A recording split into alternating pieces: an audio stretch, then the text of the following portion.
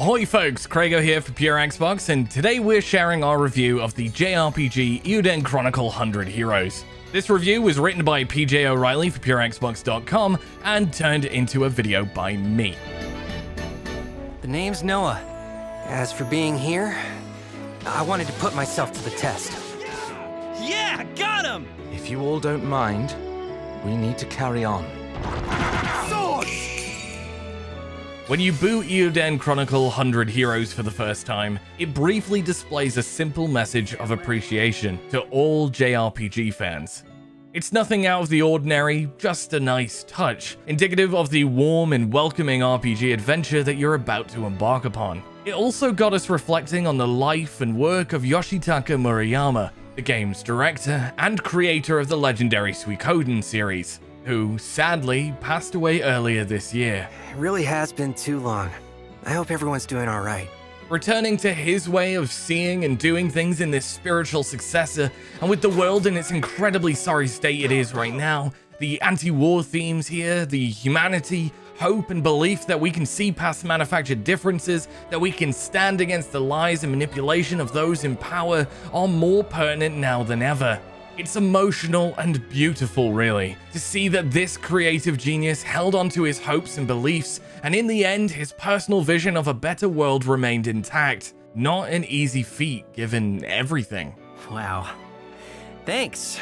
I'm gonna be untangling that mess for years.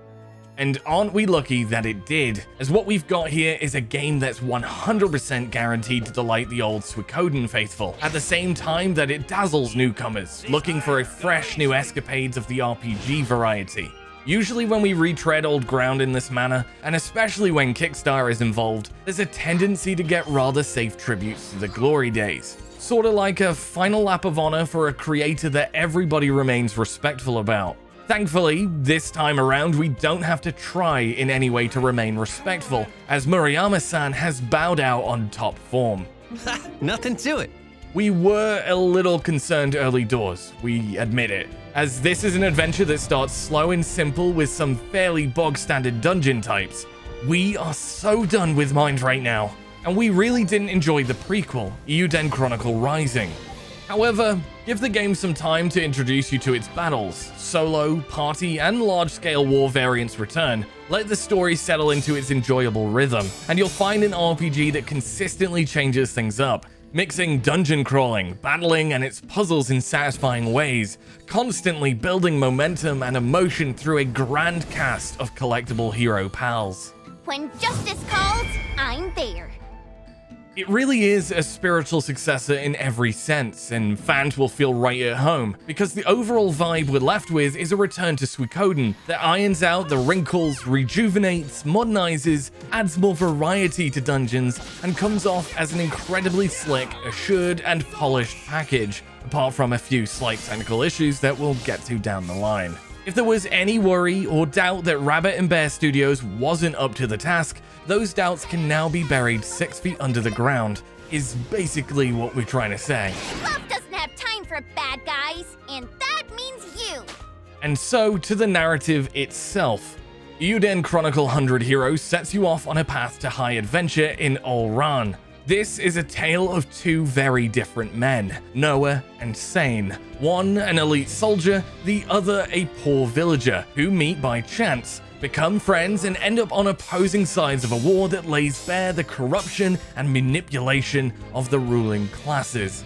Okay, that does sound quite heavy. So there's also special moves like giant fists that can punch your enemies into space. Does that make things sound better? Yes, ma'am. One punch for you! Very nice.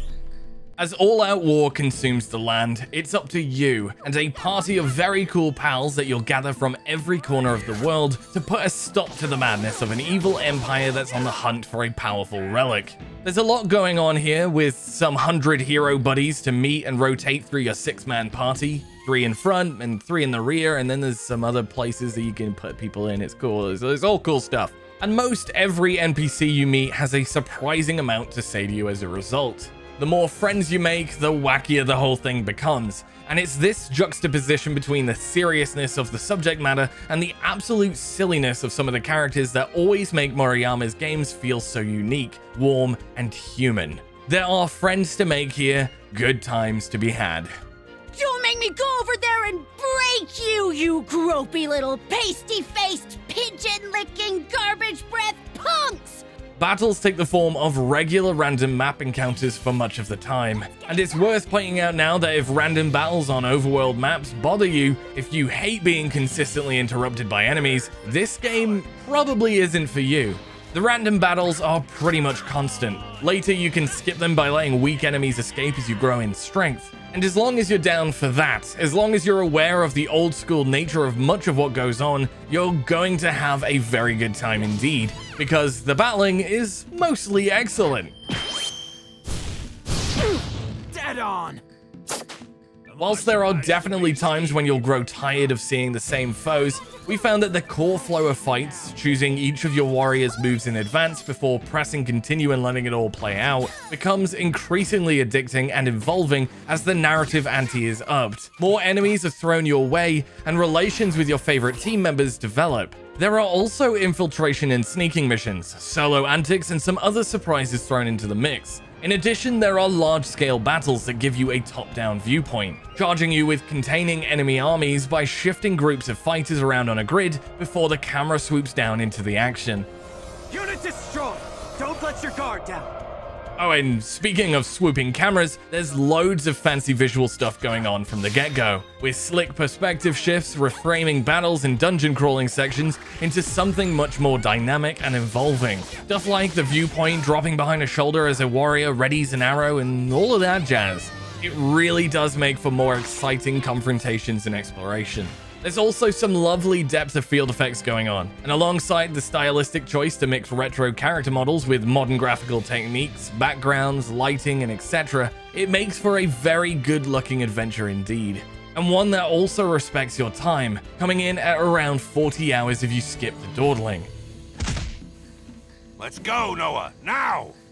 On a more negative note, we did mention a few performance issues earlier, and these come in the form of a sound issue that seems to mute the game entirely if you use quick resume, and some very mild stuttering on rare occasions. Nothing major then, but that sound problem especially is worth pointing out as it can become frustrating. I promised Perry I'd do my best after all. We could go on and on about Eiyuden Chronicle 100 Heroes. There are so many fun characters to talk about, so many cool special moves to unlock and pull off as you level up. There's lots of reasons to explore and mix up tactics, switch out party members and so on. And the ease with which you can jump between auto battling, which is also fully customizable, and full control is commendable, as is the flexibility you're given in rewinding back through any moves or decisions you've made up to the point of confirming your next assault. Ah, Noah. Perfect timing. Gotta talk to you. There's no doubt some will balk at the constant random encounters and the old school slow-moving nature and pace of it all. It's a very wise choice to have this one on Game Pass. But overall, this is a highly successful melding of the old and new, a fine modernization that keeps enough of the retro stuff whilst enhancing, streamlining, and embellishing at every turn. We're so glad it's worked out this way, and it's been an honor to play through this one and discover that some people's hope for the future can never be tainted. Thanks for the memories, Moriyama-san.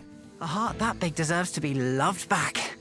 But first, we need to get you all gussied up.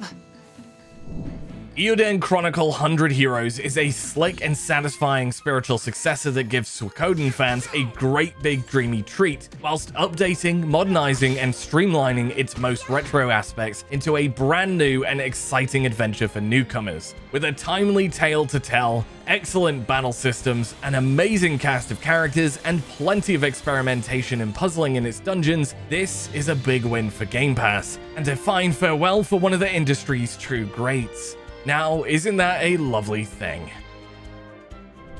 Let us know in the comments if you'll be giving Eiyuden Chronicle 100 Heroes a go. As always, thanks for watching. All that's left to say is bye-bye for now. Cheerio!